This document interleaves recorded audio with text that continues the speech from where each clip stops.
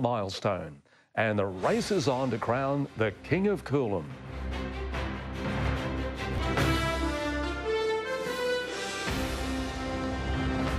Those high-speed inflatable boats will be tearing along the coast over the weekend for the 5th annual King of Coolum Thundercats race.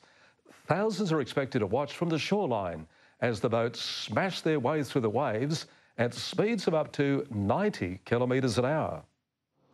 There's only one way to survive a duck dive into a 6-foot wave on a high-speed Thundercat. Hold on. Oh, you got to have a good grip and hold on the boat, that's for sure.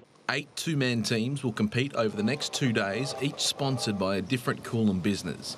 2 of the teams, both up from the Gold Coast, got in a sneaky last-minute training session this afternoon. Oh, there's some good ones out there today. We've been up here last year and it was pretty big. It just depends on the swell. The Thundercats will race for 5 hours a day, but drivers aren't expecting Coolum to give them a smooth run. With this swell around, I think there's going to be a few incidents, that's for sure. There'll be a few boats going upside down, I can almost guarantee it. The sport is rapidly growing in popularity, and the King of Coolum has become a popular mainstay on the state's high-speed water events calendar. There's a lot of youngsters coming up who've been having the smaller boats, and they've been watching and, they've been waiting to get their licence and jump on board. The event's tipped to attract more than 5,000 people to Coolum Main Beach. It's good for the Coolum economy. 2-day event.